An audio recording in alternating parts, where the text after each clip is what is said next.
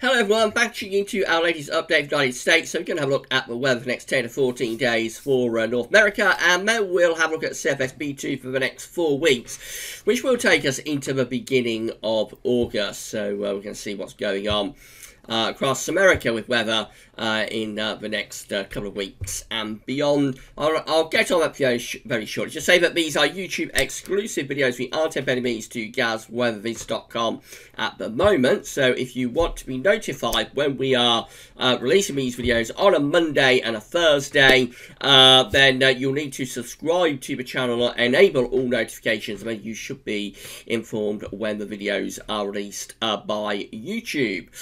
Also to say, if you're enjoying the videos, then please can you give us a like on the video and let us know in the comments what you think as well. Okay, so we're going to start off with the situation in the tropics. So generally the tropical Atlantic is relatively quiet at the moment. However, across North Carolina, we do have a disturbance area just here, this red X there, just off the, or on the coast of North Carolina.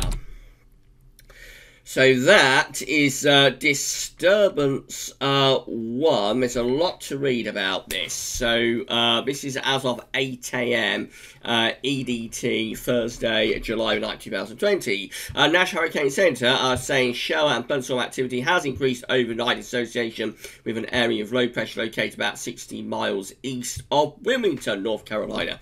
The thunderstorm activity is currently located well east and northeast of the low center, but only a small increase in organisation or a reformation of the centre of the thunderstorm activity could result in the formation of a tropical or subtropical cyclone later today or tonight. The low is expected to move northeastward to north-northeastward near or just offshore of the North Carolina outbanks later today, and then along the mid-Atlantic coast tonight and through Friday night.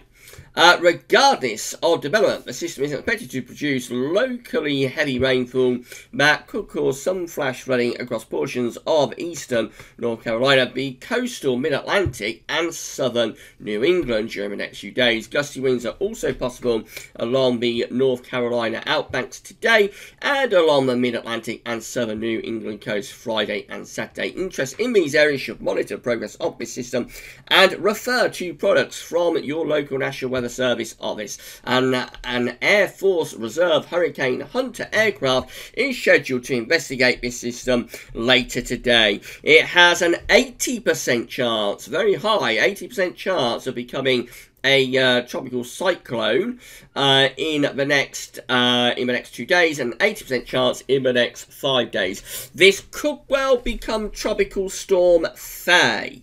Faye is next on our list of named storms. So this could be Tropical Storm Faye running up the eastern seaboard of the United States over the next 2 or 3 days, bringing gusty winds, torrential rain and thunderstorms, and some pretty wild weather up the east coast. So all eyes will be on whether this does indeed become Tropical Storm Faye in the next day or so.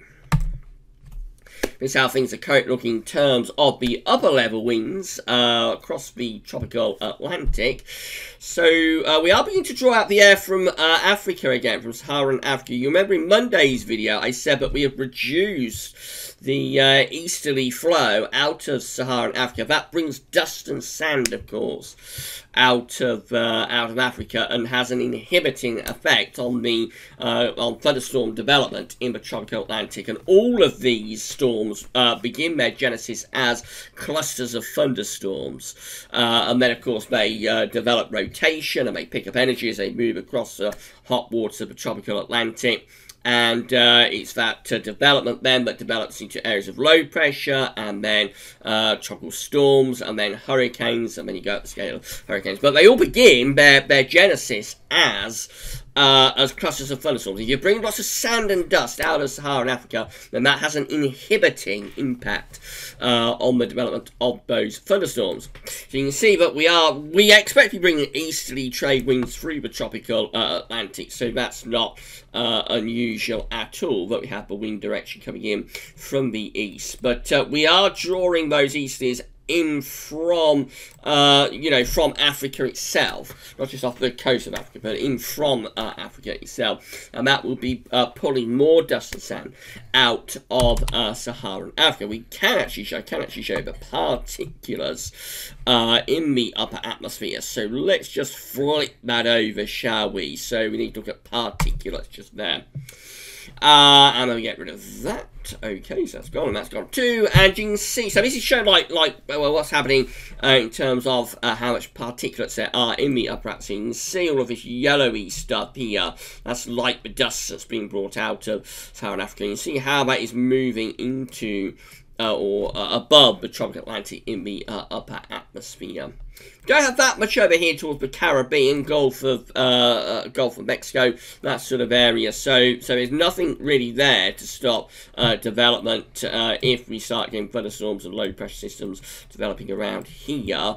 Nothing there to stop development. But over here towards like the Cabo Verde Islands, where a lot of these thunderstorms begin, so just there, for example, so in that area we have got a lot of dust still and sand. So at the moment I wouldn't expect any development in this area. Let's get rid of all that. So at the moment I wouldn't expect much development in this sort of area, but there's nothing to stop development in this area just here, exactly where we've got what may become Tropical Storm Faye. Let's just very quickly move that over back to air. And get rid of that again. So we can actually zoom in. Let's pull this round a little bit and then start to zoom in. So we can actually zoom in on where this system is, just around North Carolina. Let's go in a little bit further. Really marvellous what you can do with this at earthnullschool.net. I'll leave the link with the description. Do check out this website. So there is the area of low pressure just on the North Carolina coast around here. You can see that the strongest winds with this low pressure are on the eastern side of the low through here. And then winds are going around a little bit like that. So this low is going to move up the east coast, taking heavy showers of thunderstorms with it. It may develop further, may pick up energy, because remember the waters around here in the Atlantic are going to be very, very warm. So the waters will help development of this system, and then it will trundle its way up the east coast by the look of it over the next 2 or 3 days, taking lots and lots of heavy showers and thunderstorms and torrential rain and pretty gusty winds with it too. So all eyes will be on that low pressure to whether it does in fact become Tropical Storm Faye in the next day or so. These are the 500 millibar high dominant flow charts for the next week to 10 days from the Penn State University. We've got the ECMWF on the left of the screen as you're looking at it, and the GFS is over on the right of the screen as you are looking at it, side by side. And the big story, I think, once we get rid of this storm off the east coast, it's low pressure, is going to be heat next week. Going to get very, very hot across many parts of America next week. The heat really will be on next week. So we're going to have this area of high pressure, this ridge developing or sort of reforming, as it's been there quite a bit over the past couple of weeks. But the ridge will reform across eastern parts of America and in the northeast, and that will start to draw up the air from the south again, and it is going to get really, really hot. The start of that is going to be in the southwest, so like Texas, Arizona, over to California, those sort of areas. That's where the heat's going to start. And then it's going to spread northwards and eastwards across the states next week. You can see that the jet stream is going to be pushed northwards. Jet stream is going up towards the Canadian border. And nearly all parts of America are going to be on the hot side of the jet, with these southerly winds surging and heat surging northwards. The GFS, so that's the ECM. The GFS is very similar to identical. Again, we've got this ridge in the east and the northeast. The jet stream again is going to be pushed a long way north up towards Canada, and that's going to allow very, very hot air to surge from the south and from the southwest too through the course of the next week and in the 7 to 10 day time frame. These are the GFS upper air temperature and precipitation ensembles for the next couple of weeks. We're at Dallas in Texas today. And look how hot things are going to be getting in Dallas. Of course, it's a very, very hot place anyway at this time of the year. So the average temperature, which is the red line, for Dallas at this time of year is hovering around 20 degrees at 850 HPA. So that's really hot anyway. But we're already above average with the upper air temperatures, and they're going to surge over the next week, going to between around 25 and 30 degrees at 850 HPA. So that's in the upper atmosphere. Down on the surface, that probably those temperatures to around, I wouldn't be surprised if it gets a temperature around 40 degrees in Dallas. So 40 degrees, that's for us here in the UK and in Europe, where we look at centigrade. For all of you in America, 40 degrees is going to be around 104 Fahrenheit, something like that. So it really is going to get intensely hot. I mean, at the moment, temperature is probably around mid-90s Fahrenheit, but I think we'll see the temperature going into the hundreds Fahrenheit next week for Dallas. Then the temperature drops away. I say drops away, it'll still be very, very hot, but sort of falls back into the 90s Fahrenheit as the heat sort of surges then northwards and eastwards across the rest of America. So where this heat is building here, then that will sort of spread out northwards and eastwards across the states, turn things intensely hot through many parts of America. And at the same time, the temperature for, like Texas and those sort of areas, will drop back closer to average. Of course, very, very dry at this time of year, as you would expect. So the next sort of week to 10 days are going to be completely dry, really, for Dallas. And then after that, we might get some thunderstorms going as the temperature begins to lower a little bit. But to be honest, that looks pretty dry for the next couple of weeks, I think.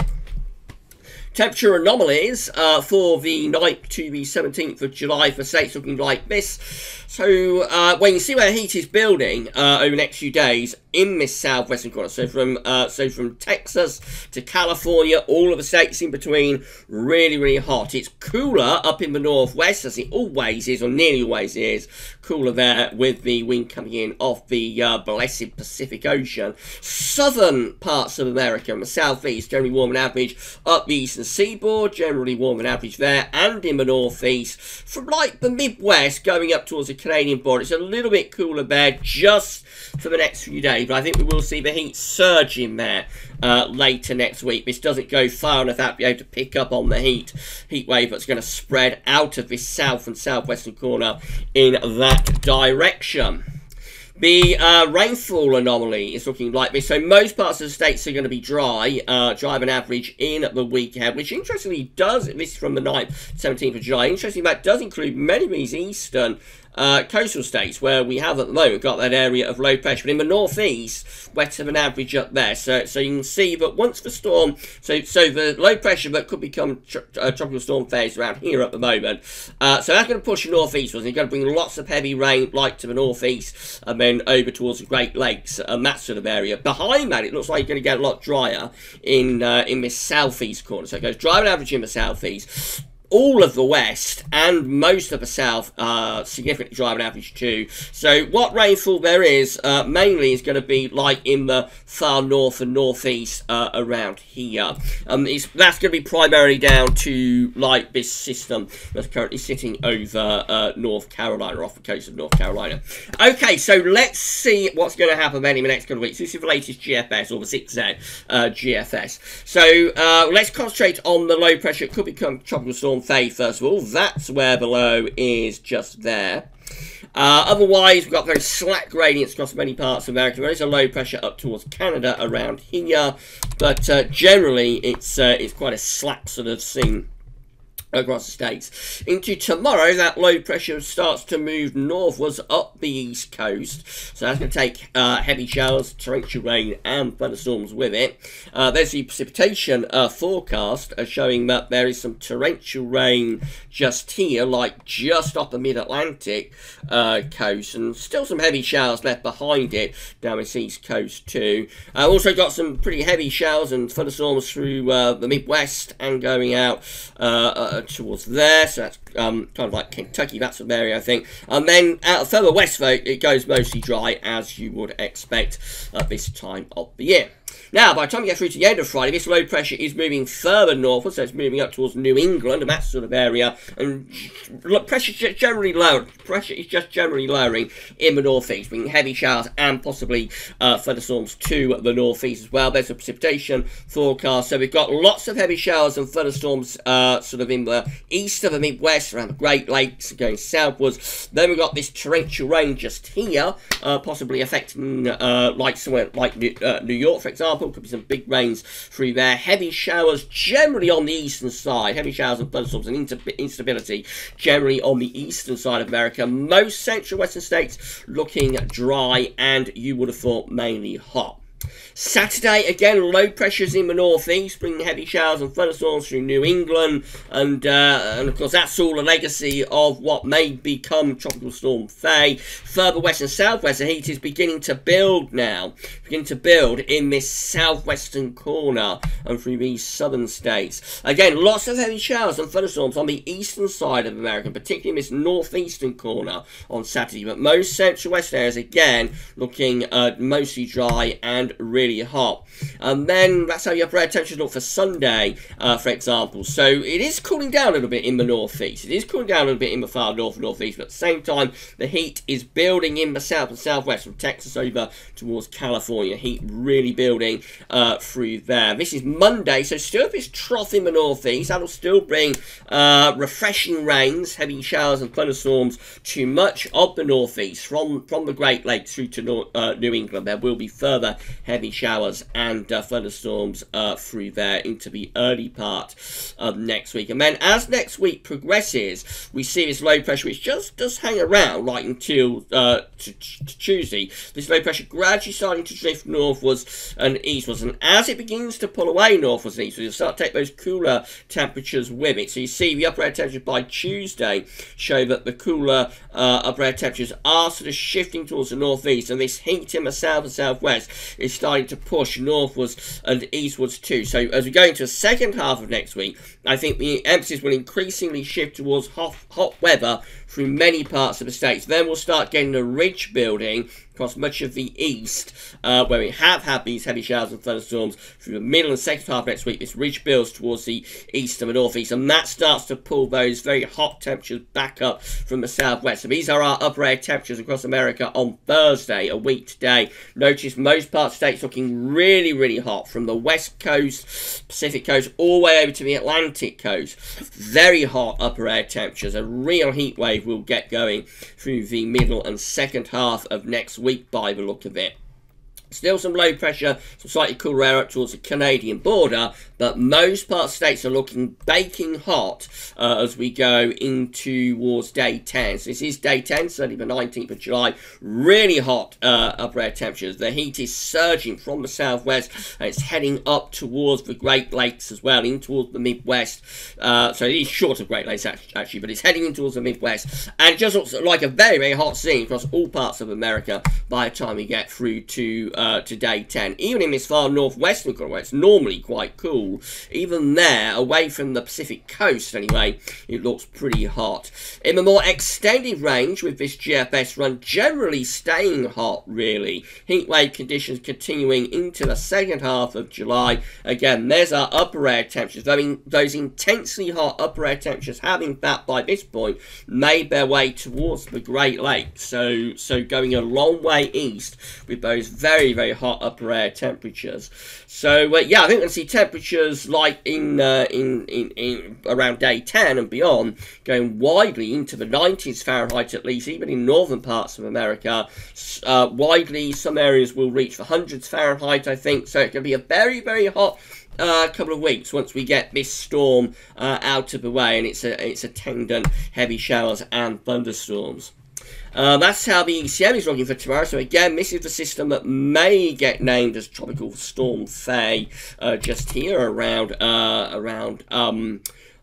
North Carolina, around the Carolinas. That's going to drift up the East Coast. There it goes, drifting up the East Coast over the next couple of days. Generally bringing lots of heavy showers and thunderstorms to this northeastern corner. Out in the west, the heat will be building in the south and the southwest, and then you see with the upper air temperatures so hot in the west and in the southwest, but a little bit cooler with this low pressure over in the far northeast. But as we go through next week, we'll lose the influence of that low pressure, and then the hot air is going to surge northwards. So this is Thursday with the upper air temperatures, seeing those very, very hot upper air temperatures surging northwards. But 25 Celsius isotherm, I don't know how unusual this is for America, but the 25 Celsius isotherm there on Thursday is more or less getting in towards the northeast.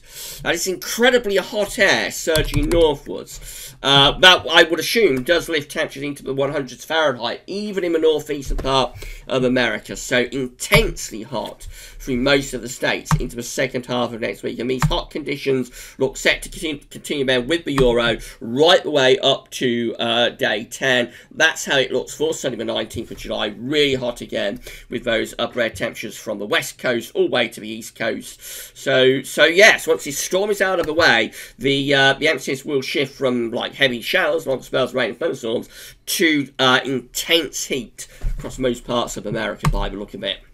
Finally, the CFSV2, so these are 500 millibar heights broken down into week periods. The first week period takes from the 9th to the 15th of July. The coming week has this ridge building in the northeast and low pressures out to the northwest. This causes hot air to surge up from the south.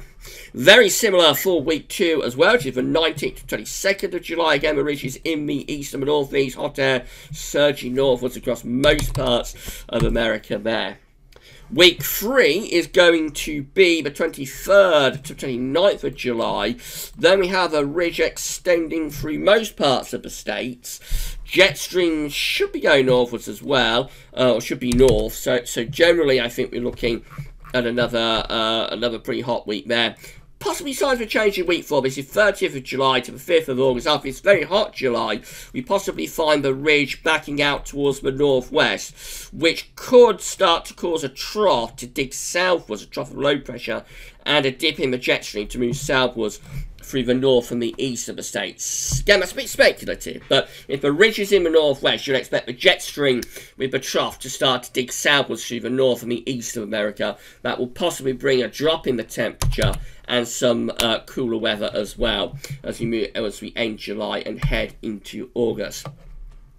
Temperature anomalies for the coming week, the 9th to the 15th of July, cool in the northwest, otherwise most parts of the states looking really, really hot with the temperature anomaly. And that goes on into week 2 as well, the 16th to 22nd of July. Look how hot it is in this northeastern corner, over 3 degrees above average. And generally, through most eastern and central eastern northeast parts of the states, very, very hot. Out in the northwest, it is a little bit cooler.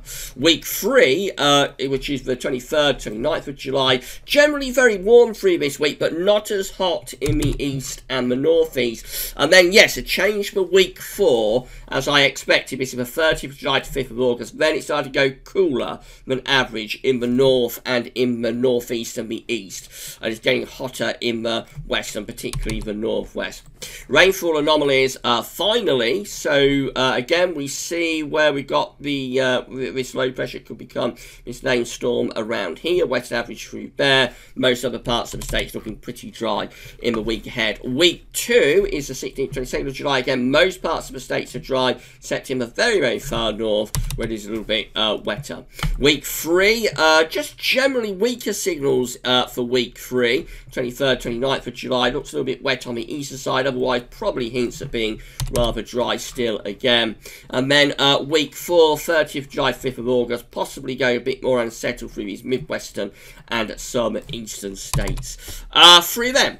So there's a lot to keep an eye on for America over the next couple of weeks. So initially it's this low pressure around the Carolinas, around North Carolina. It's going to trundle up the east coast through the mid-Atlantic coast and then up towards New England. It might become Tropical Storm Faye. So that can bring lots of heavy showers and thunderstorms and torrential rain to the far east and the northeast in the next 2, 3, 4 days. Next week, we lose the influence of that low pressure. It will take a while, so it will still be refreshing rains in the northeast. Should be early part of next week, but eventually we're going to lose that low, and then the emphasis and the storyline will shift to heat, and it looks like most of America will be engulfed in a very, very intense heat wave through the middle and the second half of next week, and then on to day 10 and possibly beyond. We could see some extreme heat surging northwards across many parts of America in what is going to be, what looks like going to be a really hot July through most parts of the States.